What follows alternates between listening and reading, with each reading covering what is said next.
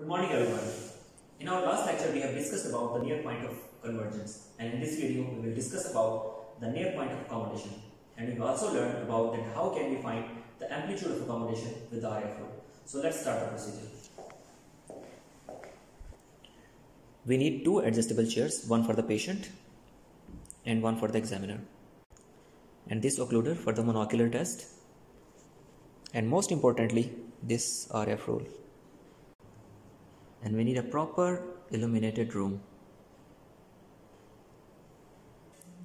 and a pen and a paper to record the values. The near point of accommodation is the point nearest to the eye where a person can use maximum accommodation with a clear image of an object on the retina. So we have a patient of 22 years of age and he is already using glasses of -1.5 spherical correction, and we have to put his glasses on to carry out this test. So in our last video we have a detailed discussion on this rolling target, and now the standard target for the near point of accommodation is the near chart. You can see the four lines, the N5, the N8, the N10 and N12, right? So the standard target to rule out the near point of accommodation is the top smallest line, which is N5. So we have to carry out the near point of accommodation test both monocularly and binocularly, and if you want to find out the near point of accommodation with the both eyes simultaneously like binocularly, the standard target for the binocular test is the THE, the on the top line in the center you can see. And if you want to rule out the near point of accommodation for the right eye, the standard target should be the word every in the last you can see here. And if you want to find out the near point of accommodation for the monocular left eye, the standard target should be the custom, the word custom here. To carry out the binocular test, we have to put this cheek rest on the inferior orbital margin of the patient, as you can see here. Now the position of the RAF rule should be slightly depressed at 45 degree.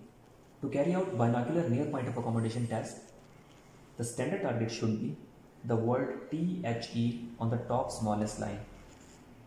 Can you see the word THE on the top smallest line? Yes, I can see. Good. And now I will move this target toward your eyes with linear and constant manners, and you will inform me when this word THE will get blurred.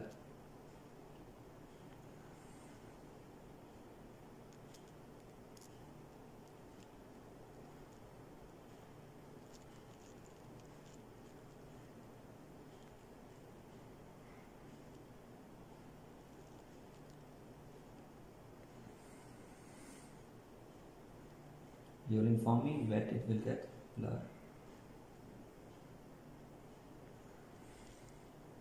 Stop, it is getting blurred now. Alright. Now blink your eyes 2 to 3 times. It's still getting blurred? Yes. Okay. Now we'll put this target behind and you will inform me when it would be clear again. Stop, it is clear now. Good. Now we will see the values here. If you can see here, to record the values you have to put your eyes here at this target, and as you can see there, the near point of accommodation for this patient is almost 8 centimeter, right? And if you want to find out the diopter's value, we can see the dioptric value here, right? Now we will perform the same test with the single monocular eye. And now we are carrying out the monocular test. Now you have to put this on your left eye. Now for the right eye, the standard target should be the word every, EVERY, every on the top smallest line. Can you see the word every on the top smallest line? Yes, I can see. Is it clear? Yes, it is clear. Alright. Now again, I will move this target toward your eye and you have to put your eyes on the word every, and you will inform me when this word every will get blurred.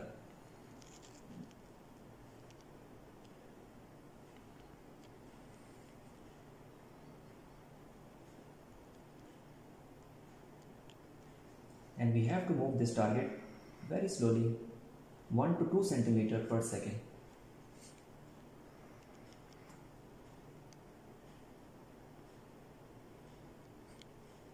Stop, it is getting blur. Now blink your eyes for 2 to 3 times. Is it still getting blur? Yes, it is blur. Now I will pull back this target and you will inform me when it will get clear again.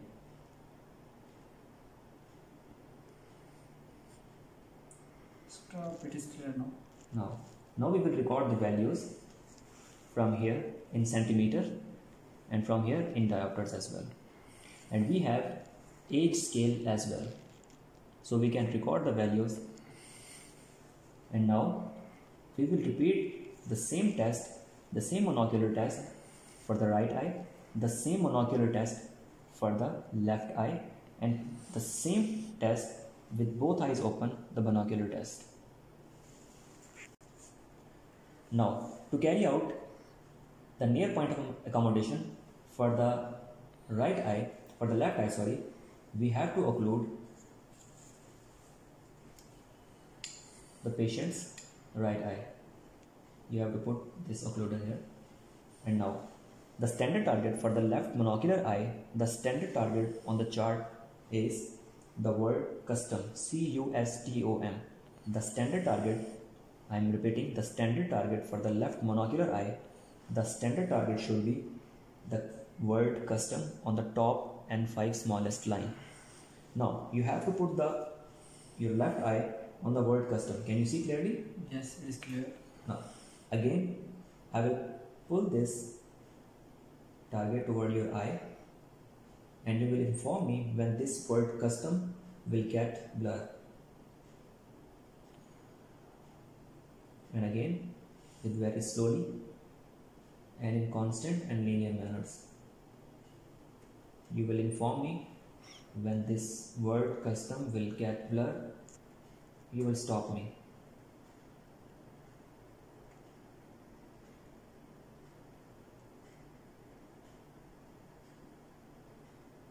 Stop, it is getting blur. Now you have to blink 2 to 3 times.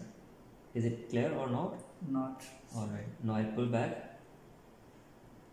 Inform when it will get clear again. Stop, it is clear now. Alright. So you will repeat this test 3 times for the left eye, 3 times for the right eye, and 3 times for the both eyes binocularly. And you will record the values from here. This is the standard point from where you can record the values. Hope this is clear. We have discussed everything, every aspect of this near point of accommodation, and all the values in this video are imaginary for the learning purposes. And in the next video, we will learn about that how to document the near point of accommodation and near point of convergence on our prescription.